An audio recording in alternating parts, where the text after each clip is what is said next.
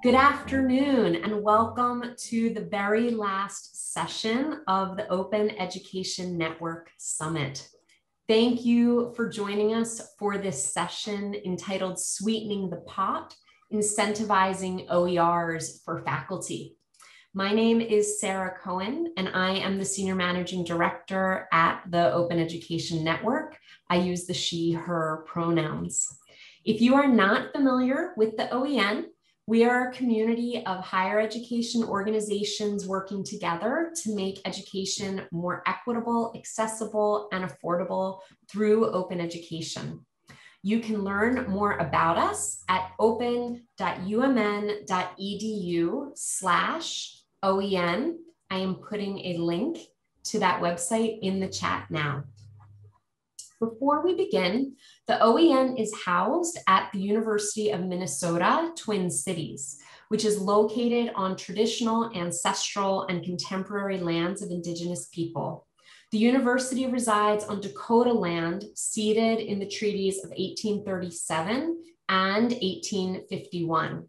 We acknowledge this place has a complex and layered history. This land acknowledgement is one of the ways in which we work to educate the campus and community about this land and our relationships with it and each other. We are committed to ongoing efforts to recognize, support, and advocate for American Indian nations and peoples. Please feel free to acknowledge the Indigenous people to whom the land you are situated on belongs in the chat if you are so inclined. I am now going to hand it off to Michelle Gibney from the University of the Pacific, a member of the Summit Planning Committee, who will introduce the session and monitor the chat. Michelle. Thanks, Sarah. So as we begin this session, we'd like to share a few important details with you. This webinar is being recorded. For that reason, you have been muted.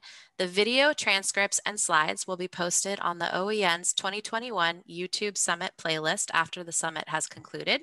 I'll share the link in the chat in a moment and you can sign up for it. There will be a Q&A throughout today's session as it's sort of a roundtable, and there will be more time for Q&A at the end. To submit a question for the presenters, please use the Q&A feature in Zoom. We will try to get to all questions as they come in. The chat will be a space to share additional comments or reactions as well. So we are committed to providing a friendly, safe, and welcoming environment for all attendees. You can learn more about our community norms at z.umn.edu/summit community norms. I'll put that chat in the link. I put that link in the chat as well. Please join us in creating a safe and constructive space. And then the hashtag for the summit is hashtag OEN Summit 21. You can join us on Twitter at opened_network. And I'll put those in chat too. And now please join me in welcoming today's presenters. Megan McGregor is the Instruction and Outreach Librarian, and Sarah Lucchesi is the Coordinator of Research and Instruction Services. Both also serve as members of the Open Educational Resources Committee at their institution, the University of Southern Maine. And I will turn it over to them now. Great, and let me share my screen with everyone.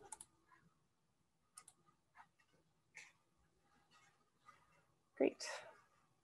So welcome everyone. I am Megan. Down below me is my colleague Sarah. We're coming from the past and present lands of the Wabanaki up here in Portland, Maine. And today we're going to be talking about sweetening the pot, incentivizing OERs for faculty.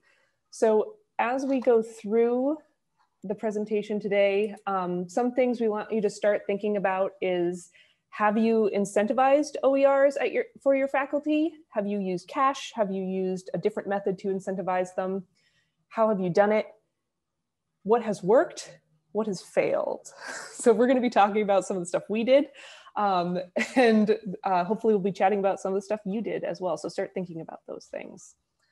So I will pass it over to my colleague, Sarah, to talk about our OER stuff.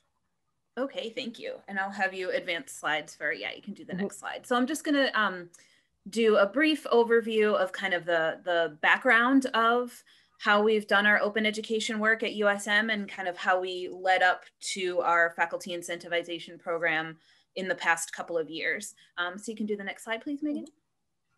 Thank you. So we really started our work in earnest in 2018.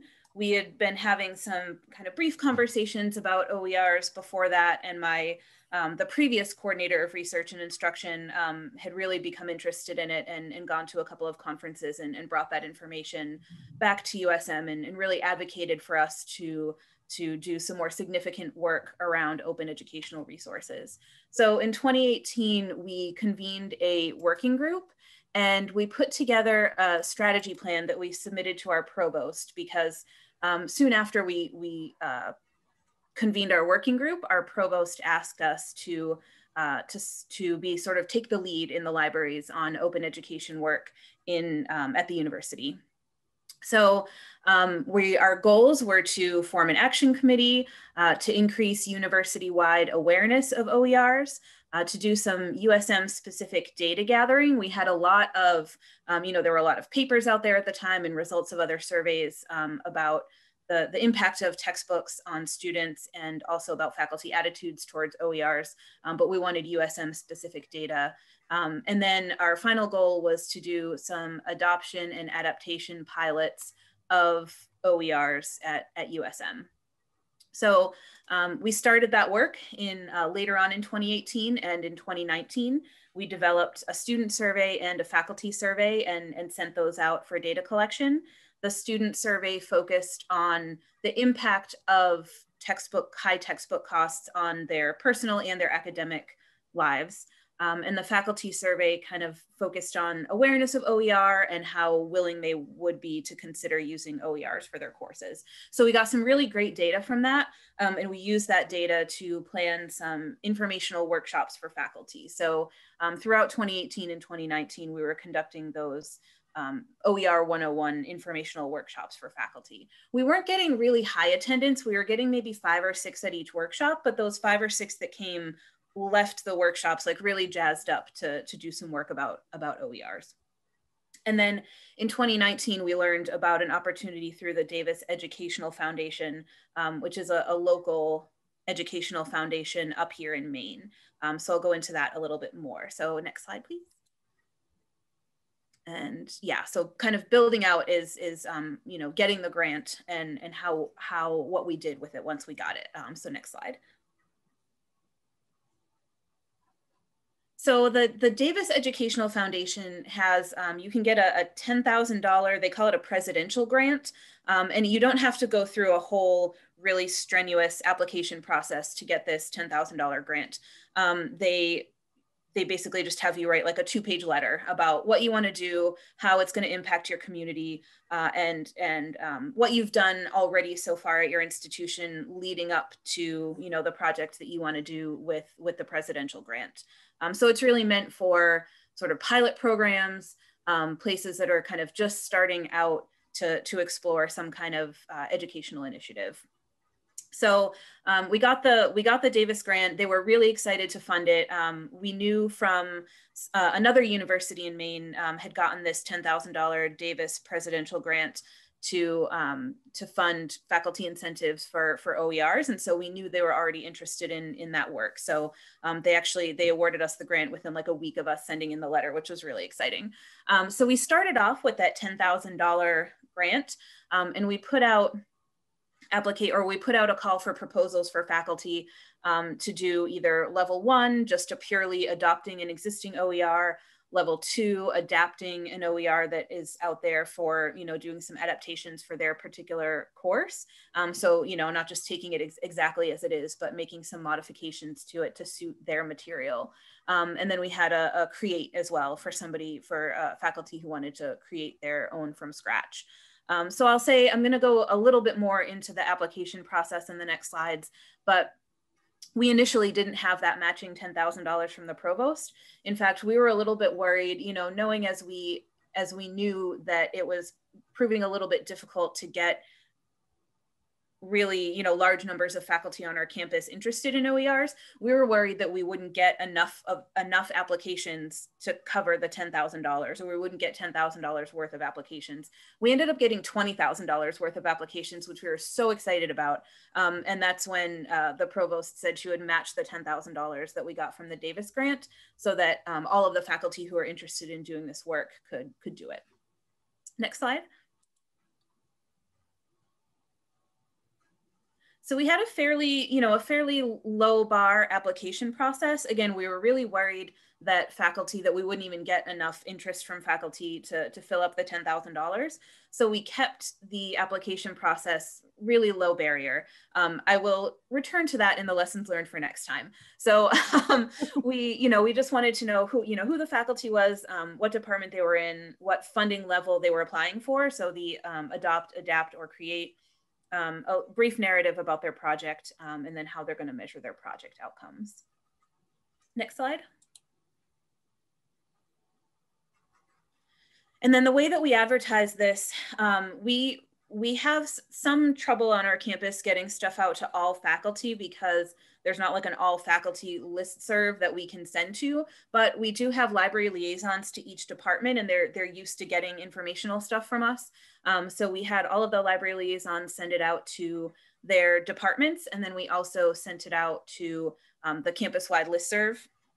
Our Center for Technology Enhanced Learning also sends out a newsletter to faculty once a week. And so we were able to piggyback on that, and they put the announcement in their newsletter as well. And then during the time that applications were open, we conducted 3 of these kind of OER 101 workshops, and we advertised it through there as well. So I believe I'm turning it back over to Megan now. Yep. So after we put all that stuff, we got stuff back, which was lovely. So we were pleasantly surprised, as Sarah said, about the response to the OER applications. So we got 15 application submissions, and we only granted 11 of them. Of the 4 that we were basically rejected, we rejected them because they either wanted to do something with something that wasn't an OER, so like either an ebook, or in one case it was like a Coursera course, like a MOOC, or it wasn't very clear what they were trying to do, period. So we rejected those, but basically all the ones that we could accept, we did. And that's where the provost came in and granted us that basically that matching money to make sure we could cover everybody that wanted to do something. And it was really nice because we got a very even mix in the different levels. So we had 3 adapts, 3 adopts, 4 adapts, and 4 create, which we were very surprised about. We didn't think anybody was going to go for the create, like maybe one very like outrageous person might, but we were very surprised that we got such an even keel. It was also really interesting to see where department-wise everything fell. We basically kind of hit everybody. So we had like stuff from like music and history all the way over to the other side of the aisle with like biology and engineering. So we got this lovely swath of departments for each in the 3 different levels. So while we did get a lovely response and we were able to fund the majority of those, issues of course did arise. The biggest one, of course, that we have all experienced was COVID. So basically which me and Sarah were just talking about, of when we were reviewing the applications for the OER grants, it was a month in April, just after we had all gone remote. USM is one of the universities that the majority of our classes were not online to begin with. Unlike a lot of other places that have have a good swath of online classes, USM was almost 100% in person. There was just a very small number of online classes. So all of a sudden we all went remote, and faculty had to figure out how to teach remotely, which a lot of them had never done before. And on top of that, because that wasn't enough, we also that year were supposed to switch our LMS we had been using Blackboard, and then all of a sudden we were switching to Brightspace. The university tried to see if Blackboard would basically float us for another year, and they said no. So that summer of 2020, when we had released the grants, and where normally we were expecting the faculty would work on them over the summer, they all of a sudden had to learn a completely new course management system from the ground and learn how to teach online. So it was basically like 2 double whammies, and the faculty were like burnt out to the highest level possible. Like every time we met with them over the course of the summer, as we were like kind of leading them through the process, you could see like the death in their eyes as they were going through this and trying to grasp to understand the new life we were in, along with all of us. And that goes, and also the other issue of workload, the amount of workload that the faculty had to take on. A lot of them, especially in the create level, I don't think had fully understood what it was going to mean to do the thing. So like and especially on top of all the 2 other challenges that they were suddenly introduced with, of teaching online and also teaching on a course management system they had never touched before. We did have a few who backed down their level. So like had started at like, instead of doing an adapt, they switched back to adopt because it was just too much for them to do.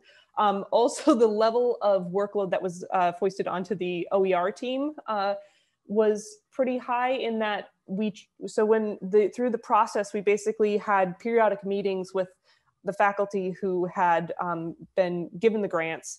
So basically to check in, see if if they understood what was happening, if they needed any help on things. And unfortunately, because of the way originally we had planned that that help would come from the liaison associated with the department, but unfortunately that ended up being mostly me and Sarah's departments in the subjects that got OERs. So that was an extra workload on top of the other stuff to help guide them through the process and make sure they understood what was an OER, why they couldn't use that chapter in a print book or necessarily like that. So that was certainly a process. And I'll let Sarah talk about the bureaucracy side because she got to do this part.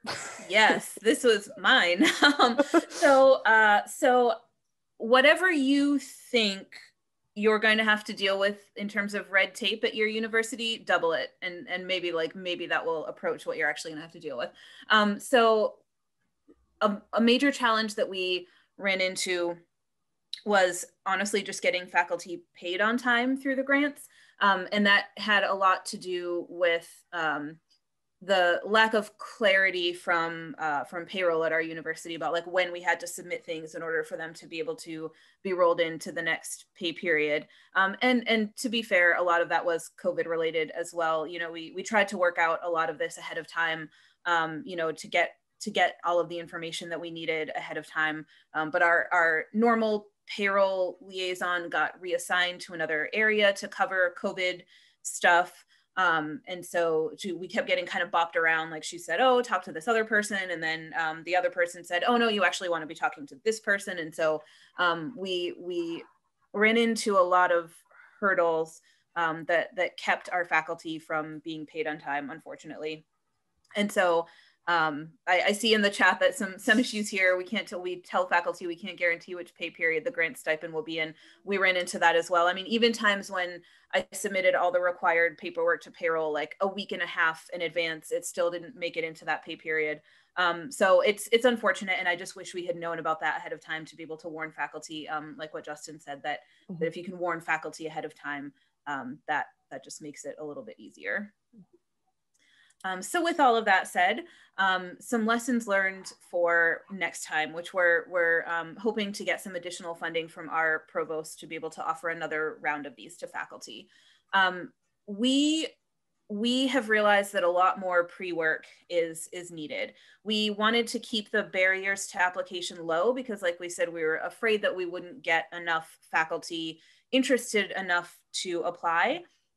What ended up happening with that was we got faculty who said, oh, I would love to adopt a course for my OER or adopt an OER for my course. And then they got the grant, and then we worked together and did a lot of searching and found that there really wasn't something that was already existing out there that they would be able to adopt. Same thing with the adapt level. They wanted to adapt something for their course, but we couldn't really find something suitable for them to adapt. And so we had to kind of adjust the project. Since then, I've seen some other faculty grant incentive programs where they have the faculty do a lot more pre-research ahead of time. So if they're going to adopt something, they have to do the research and identify in their application exactly what resource they're going to adopt or adapt or whatever. So I think, the next time we do this, that's something that we're going to incorporate as well, knowing now that there is enough interest and we don't have to keep those barriers to application so low. So that will be something we do. Definitely, like I said, figuring out the payment system in advance. We learned a lot as we went this time around. We found out after the fact that there are ways to make it a little bit easier. You can divide up the payments and have them kind of automatically submitted in the correct months. That does count on the faculty progressing through their project in the timeline that you initially stipulated.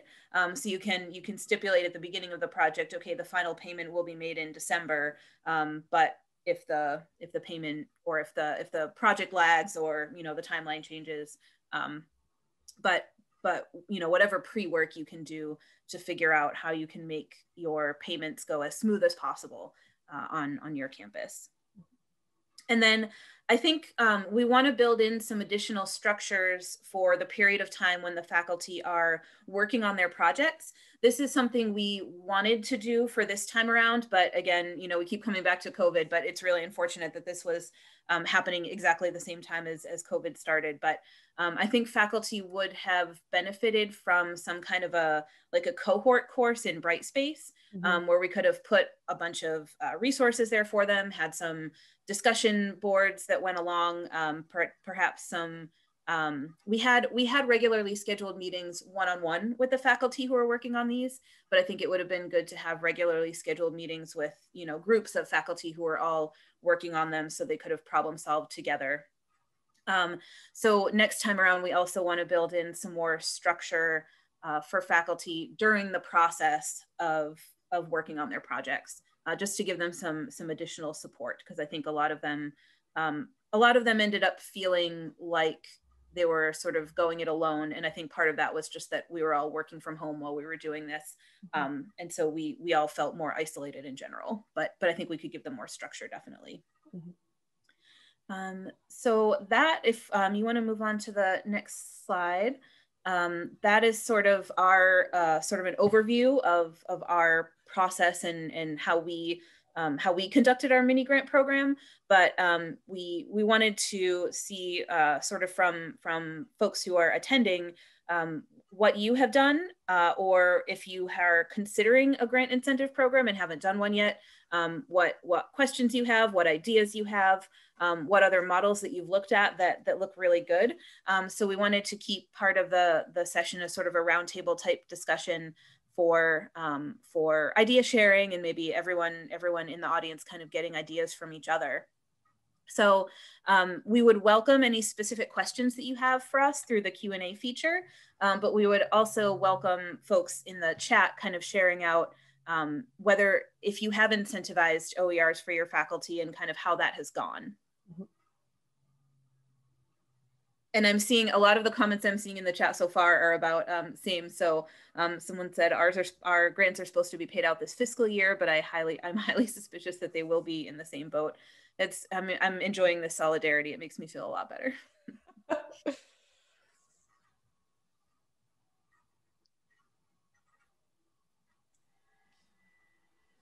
As we wait for some people to add in things, I can say for my university, since I can unmute myself, we have the same kind of levels, 3 levels that you do for, but ours are for review, adopt, adapt, and create. And we did a cohort space for the first summer that we did it, and it worked really well. Like we used our LMS for the faculty to all be together, and we had a couple meetings over the summer. This was in 2017, back when we could meet in person, and that worked really well. So yeah, so we've done several of the same things you have done, and similarly, the simplistic form. We've had to upgrade it over the years to have more information gathered of asking them, have they already looked at textbooks or OER texts that they want to use, adopt, because they can't get that level unless they've already done it. And then we say, do a review grant level instead, which is only $250. Okay, so we are getting lots of stuff in the chat now and some questions in the Q&A. Okay. I'm scrolling up. So one question from Amanda Langdon in the Q&A is, I'd love to hear about non-financial incentives. Have you tried any of that? That's a great question. We have not. Megan, have you heard of any? Not really. I mean, we've tried like non-financial incentives in that, like, do you hate the textbook you have, or are you just frustrated and would like to do something? Which is kind of how we got the one music faculty member to come on to as a create, because she wanted to create her own stuff for like a basic piano, I think it was, course. So it besides like that kind of softness of like, wouldn't it be nice if you didn't have to worry about XYZ? We haven't tried anything else yet.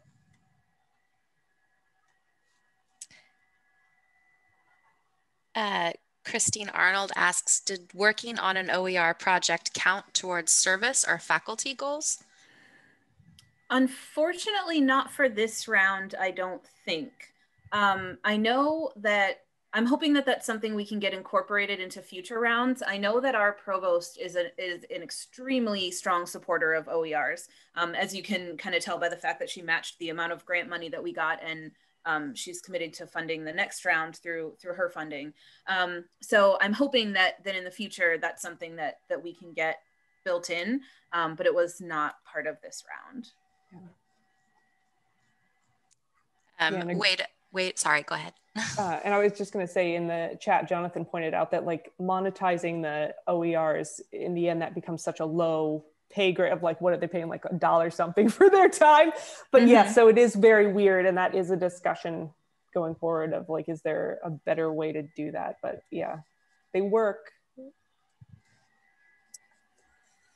Yeah, there was more solidarity in the chat too about paying faculty as the most significant hurdle, which agreed, because I have trouble with that too. Another question, do you think in the future you will require faculty to identify in their application the specific OER they will use? Are some happy medium between that and the very low barrier for entry? So I have some thoughts, but I can also see in the Q&A that Sarah Cohen is interested in answering. So Sarah, I'll let you give your thoughts. Oh, okay. I'm not checking. Yeah. Gotcha. There's something little pops up that says like Sarah Cohen is interested in answering this live. So I was like, okay, okay, no, good. Okay. So I would say, you know, it's difficult. There may be some kind of a happy medium. You know, I think what we want to avoid is running into the issue like we have in the past where, you know, where faculty say they want to adopt or adapt something, and then after they get the grant, it turns out there's really nothing suitable for their class. So we want to do at least a little bit of pre-work to make sure that there's something suitable that they can use kind of before we award them the grant and they start, you know, getting down the path to doing this work.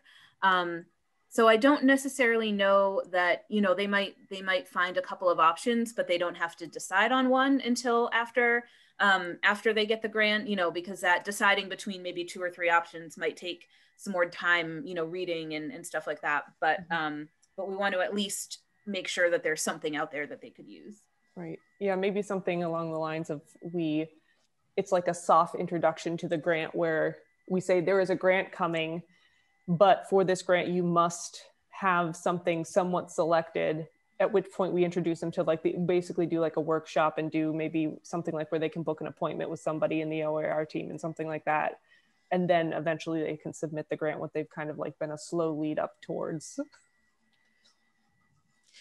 To that question about non-monetary incentives, Tyler Dunn in the chat from Fort Lewis College in Colorado says that they are looking into making efforts toward OER work being recognized in the faculty promotion and tenure process. And they also write letters to departments to recognize faculty at OER work, which that's great. Like to let the deans know, I'm assuming your faculty's doing this. It's good. Okay. Yeah, anytime you can pull it into T&P, promotion and tenure, is like, that's gold, liquid gold for faculty.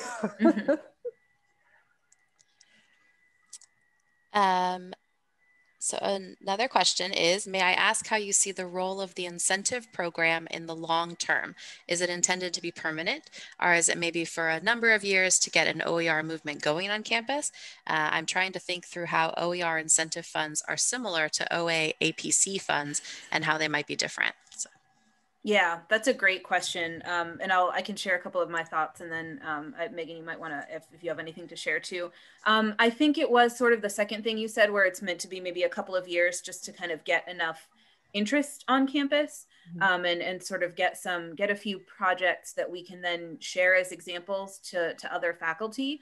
I don't know if there's potential to have it be kind of a small scale but permanent fund, you know, maybe $5,000 to $10,000 a year for a couple of faculty a year to do something.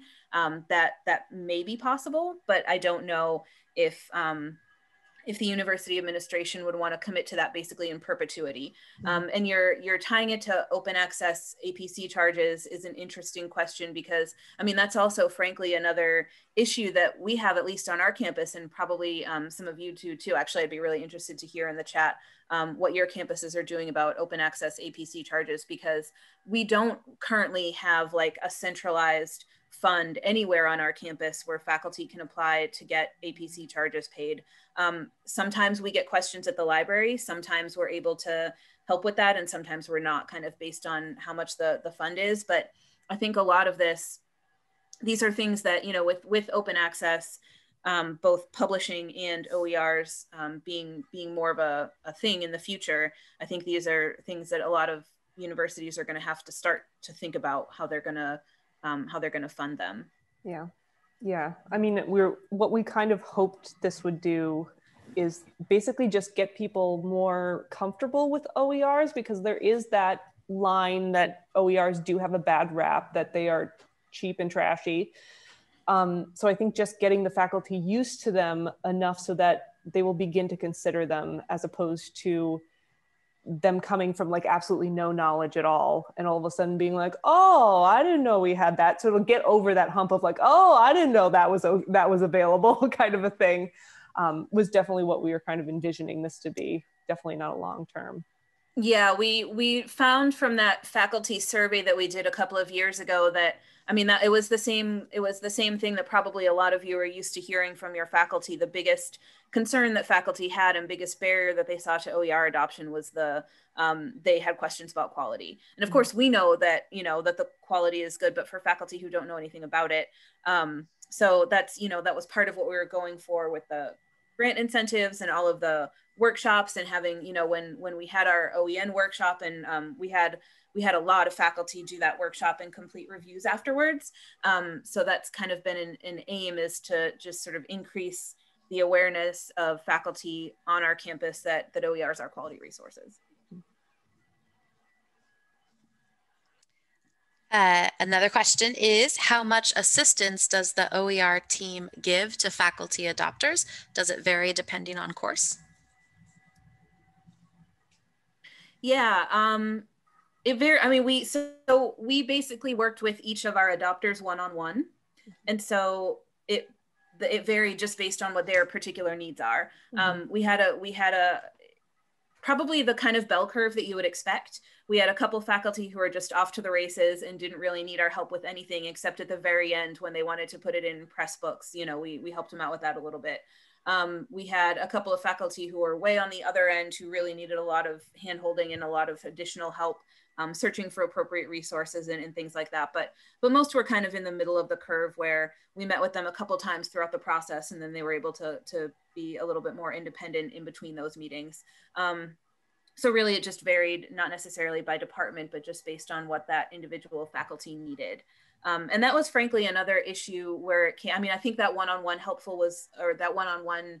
work was helpful for faculty, but for future iterations, you know, we had 11 projects.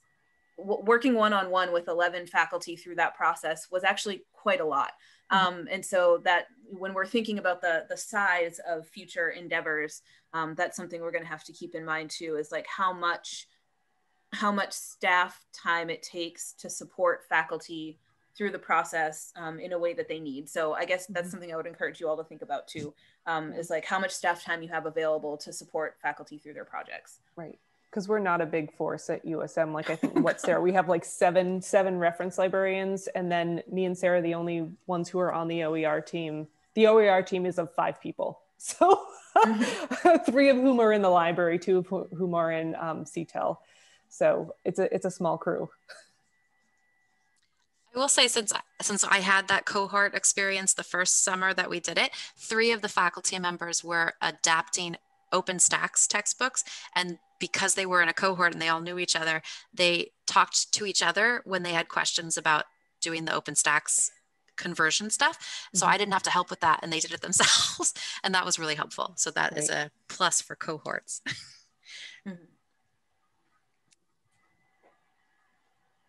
Yeah, and there is chatter in the chat about promotion and tenure, and like the issues of some universities like do not recognize. I mean, it's still early days in the promotion and tenure and how you can tie that into OERs.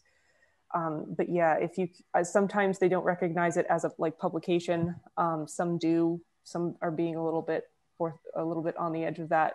But yeah, if you can try and connect it to professional development or what's the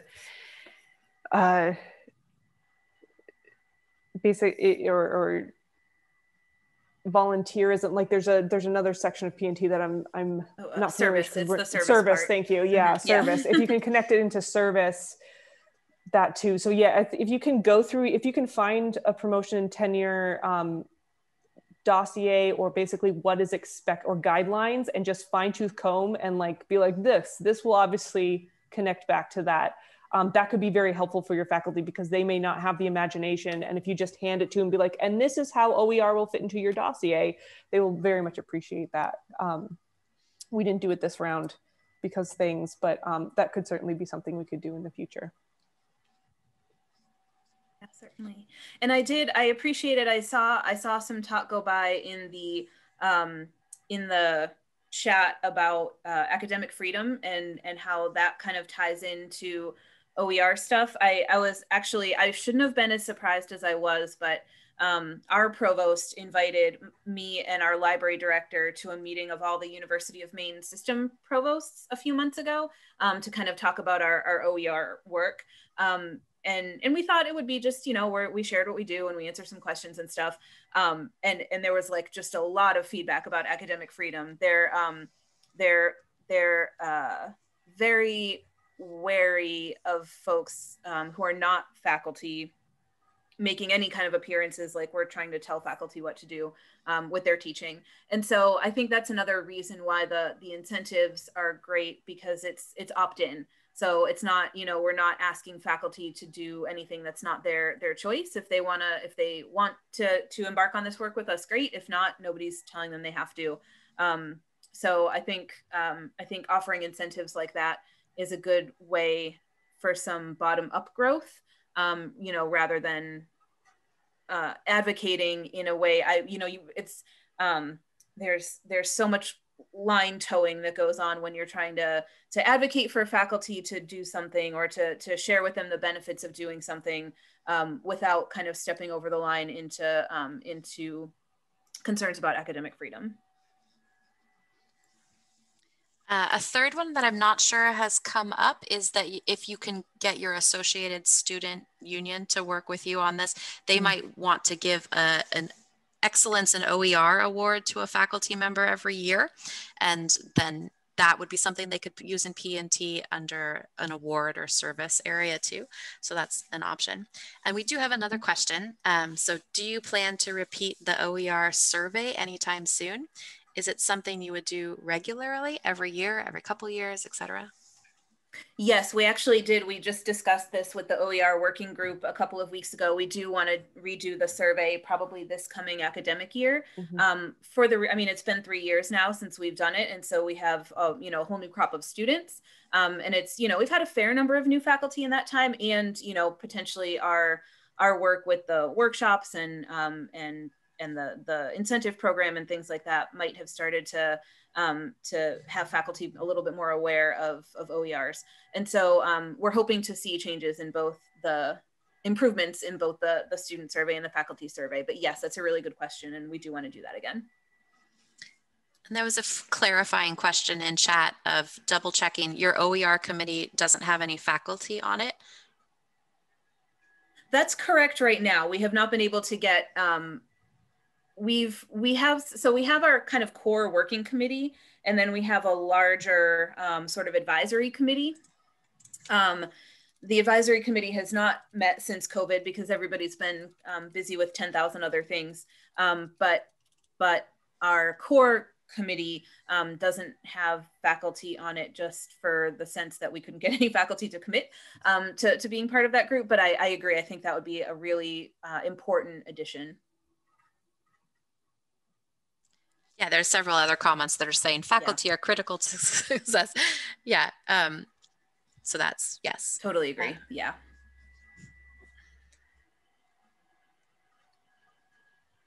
I'm double checking if I've missed anything in chat. There were other questions. Yeah, I know. It went a lot. There was a lot. Yeah, this is great. I'm thrilled that that folks are sharing their experiences. Mm-hmm.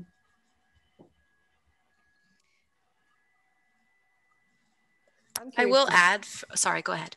I'm curious to see what is going to happen with OER post-pandemic, because everybody's been remote. So all of a sudden everybody has understood how easily they could have transitioned if they had just had an OER textbook of some sort rather than a physical textbook. Because like the library was shut down, as all libraries were. So like there were students who were like, can we get the textbook? And we're like, you can't, because it's physical and we can't hand this over the desk to you. So and maybe faculty who hadn't experienced the trauma of e-textbooks with like codes and all that shenanigans. I wonder if they've realized that maybe maybe OER is the answer to fixing some of the headaches that maybe they didn't realize were there post-COVID, pre-COVID.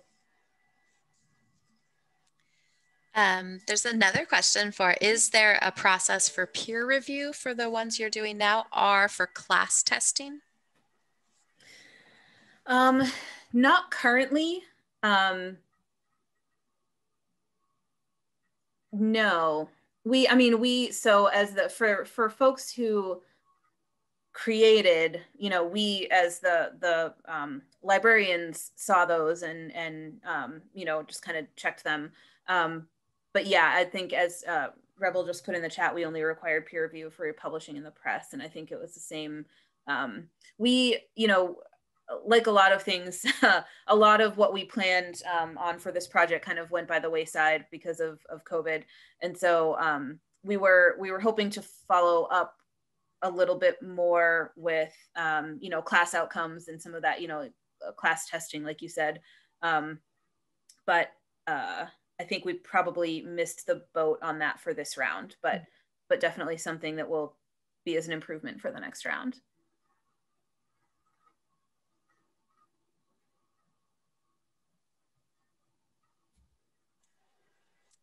Awesome, thank you. And then I have a question.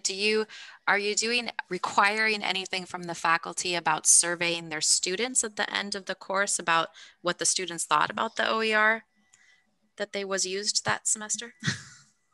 Yeah, I think that's another thing we probably want to incorporate for next time. We, again, because right as faculty were about to be embarking on these projects, they were all of a sudden having to learn a brand new LMS and learn how to teach online.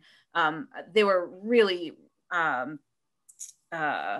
concerned about teaching online. And I think that got sort of the majority of their interest. And so a lot of the projects were heavily modified from what the original plan was.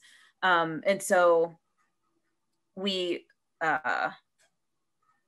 didn't do as much of the kind of after the fact follow-up as we would have otherwise, just because, knowing that a lot of the projects ended up kind of not what the faculty originally envisioned. Yeah, they were burnt out. Yeah. Yeah. Yeah, that sounded terrible. Like, the pandemic was terrible, but also a new right. Yeah. Like the LMS. It was really like deadness in the eyes, so hard. And you could just see them melting before you. It was pretty bad. But I'm seeing in the chat, like Larry's saying, in West Virginia, anyone who applies for an open textbook adoption, one requirement is that the students are surveyed and the results conveyed. I think that's a really excellent idea. And, you know, this was already going to be a pilot project for us. And then when throwing COVID into the mix, it ended up being like an extra pilot. So we're learning a lot from, you know, from what you guys are putting in the chat and just from what our experiences were from this pilot.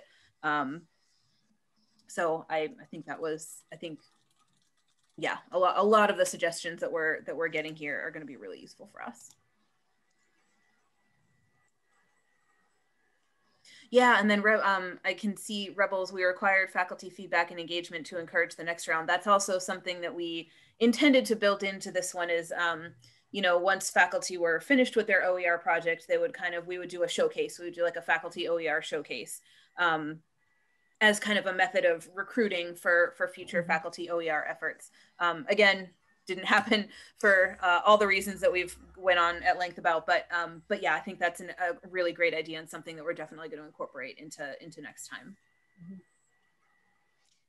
Yeah, and sometimes the storytelling of student feedback is helpful when you're asking. I know you said the provost is very supportive, but when you're asking for money, it's sometimes useful rather than just the quantitative data of how much money has been saved and whatever. Right.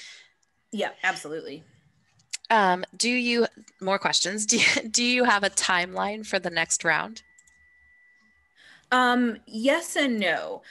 We actually know we're going to be meeting with our provost sometime in the next probably 3 weeks or so to talk about the next round. She's going to be funding the next round herself. So she, you know, we have some thoughts about what we submitted a proposal to her about what we wanted the next round to look like. She had some, you know, she said, oh, I like this part, but not this part. And so we're going to meet to kind of hash all that out. So our next round is hopefully going to kick off fairly soon. Awesome. And then have you identified any grantees as potential faculty champions? They're essential in our effort. Faculty listen to faculty. Yes. Yeah, definitely. Yeah, there were a couple, I mean, like I said, a lot of folks really ended up not being able to give it the amount of effort that they originally wanted, but there were definitely a couple of standout rock stars. And so, yes, we're going to be enlisting them. Will you allow faculty that got a grant 1 year get another one? Like, will they be repeat awardees? I think that's probably one of the questions that's on the discussion board for discussion with the provost. I know some faculty, you know, like I said, because of everything that happened, they didn't get as far in their project as they wanted to. You know, they wanted to do an adapt and they got like a half adapt, you know? And so we've had questions from faculty who didn't get as far as they wanted, if there was going to be, you know, if they could apply for the next round. So it'll just be sort of what, how comfortable the provost is with that. I can see it going both ways, you know, like you want to support the faculty to complete their projects. And then if the one of the stated goals is to get more faculty into the fold, you know, you see the benefit also of having a whole new slate the next time around. So I think there are pros and cons to each. I absolutely agree. We at my institution, several faculty have gotten multiple grants, but for different courses. And then some do, because we have that review level. If they do a review, we do encourage them to do an adapt the next year. Oh yeah. So that seems fair. But Right, yeah. but yeah, it is like, I do regret a little bit. I don't regret it, but I am worried a little bit about what you said about not having wider dispersal amongst all of the departments, because ours is very heavy in STEM. Like mostly we have done OERs for STEM, and your first year you had a lot of different disciplines, which was represented, which was really good. And I think that was mostly chance. I mean, I don't think we did any better job advocating in some disciplines than others. I think that just happened to be how it fell out. So Did you did you already know about the people that did apply for your first round? Did you already know some of them were like interested in OER and reached out to them specifically? Or did you just send out the call and it was just whoever replied? Both, a little bit of both. Okay. We knew, I mean, some faculty who came to those workshops were like, I'm totally in, I want to do this, I'm super excited. And so those, you know, we did one-on-one outreach for those and just said, hey, just so you know, like our applications are open. But then we did that wide call as well. And we had a few faculty who apply who he had no idea OER was even on their radar. So it was great. It was nice to have a mix of both.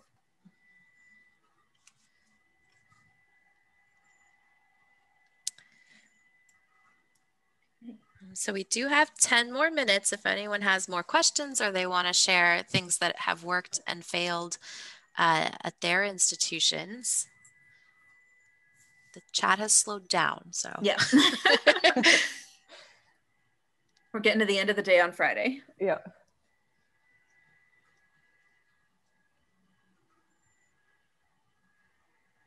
Oh yeah, so Carol said, I think it matters that the library liaisons connected with their faculty, like a targeted special invitation. Yeah, definitely. We've found that for sure, that the more faculty feel like we're asking them specifically, not just putting a general call out there. Yeah, I think that was very helpful. I'm actually oh, sorry, go ahead. I was going to ask, when you sent those letters, when the library liaison sent the letters, was it just, there's a OER grant application, apply for it? Or did they include any resources for that specific discipline? Because I've seen that happen. And that's sometimes helpful because then they're like, oh, that would be perfect for my course. And then they apply because they saw it already. Right. I don't think we included discipline specific resources in our call.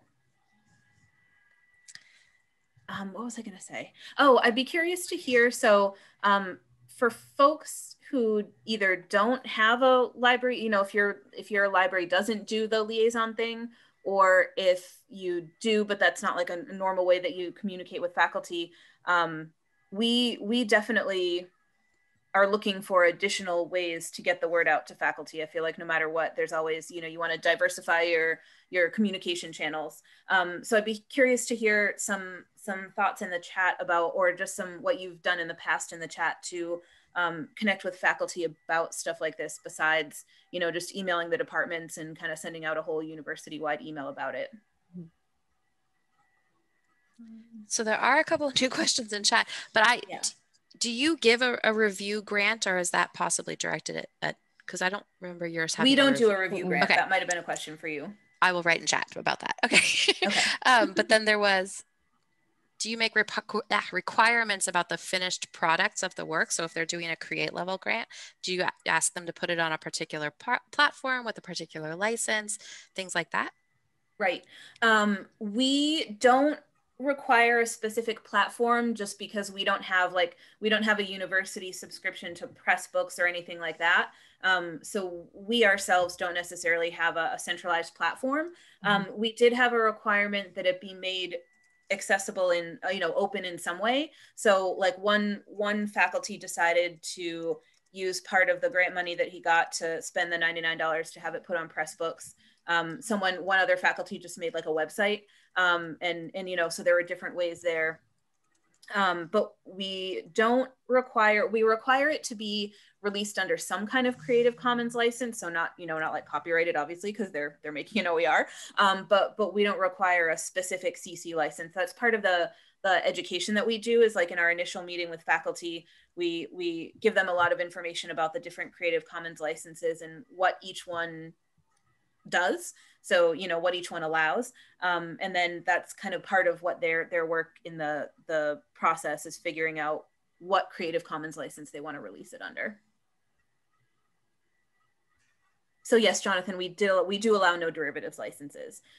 We talk to them about it. We inform them about it and kind of give them the pros and cons and what might, you know, what a no derivatives license prevents other people from doing, but we don't prohibit them from doing that. There was something in the chat earlier too about getting departments to agree on a single textbook and giving a grant to a department.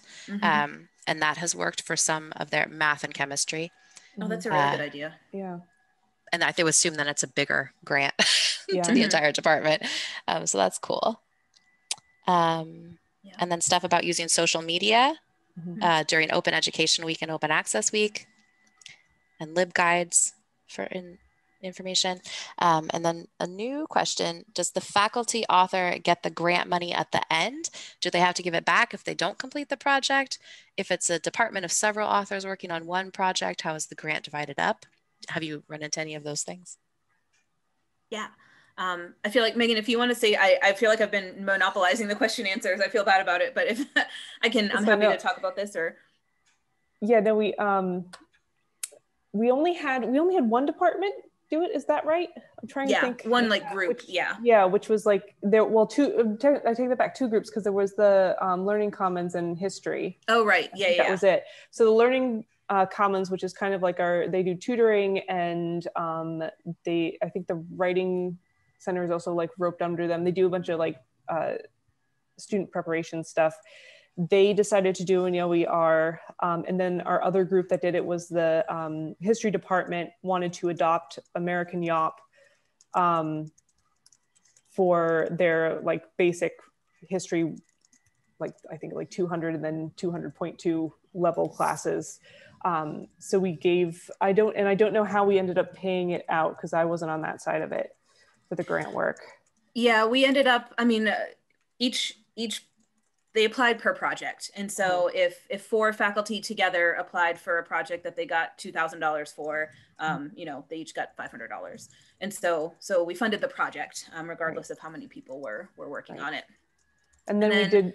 Oh yeah, go ahead. Yeah, and then we basically, we parceled out the money like as they went. So they got like part of it. We basically talked to them initially in meetings and said, okay, so what are the goals for this? How about by June you have this much of it done? How about by August you have this much of it done? And basically talk to them about how they wanted it and or needed it to be parceled out, if like they were going to use the money for something they were going to use to create the OER in some way. So it was kind of like we carefully like dripped it out. We didn't just say like, here's the cash, good luck to you. Hope for the best. We basically like held it out until they got there and kind of did a breadcrumb trail for them. Yeah. It ended up, I mean, our goal was to have like, we pay them half when they're halfway done and then the rest when they're finished. Given the scope of the work, there were a few people that we divided it up into thirds instead of half, but yeah. Everyone, we are just coming up on time now. What a rich conversation this has been, especially all the things that you've added in the chat. Thank you so much, everyone. I can't imagine a nicer way to kind of end the summit with a conversation that continues to be important to so many of us as we continue to develop our programs. And it's wonderful to hear so many people's perspectives and the different ways in which you're trying to tackle this challenge. So thank you so much to Megan and Sarah for leading this session, for sharing your expertise and your experience with us. And thank you all of you who are in attendance. We will remind you, today's session has been recorded, so we will be putting that up along with a transcript on our YouTube playlist. And so you can actually sign up to receive a notification when that is ready. I've just put the link into the chat. And then it seems like there's a lot of conversation behind this. Please, we hope you will keep the conversation going. Members, this is always a vibrant conversation in the Google group. For everyone, our Slack channel continues to be a space where we can have this conversation. And I also want to give a shout out to Michelle for facilitating today's session as well and adding so much to the conversation. Thank you. Everyone, this concludes our session and the 2021 summit. Thank you so much for making this year's summit terrific. And it is a pleasure to spend this time with you. And we hope that we will see you in all of these spaces moving forward. Thank you.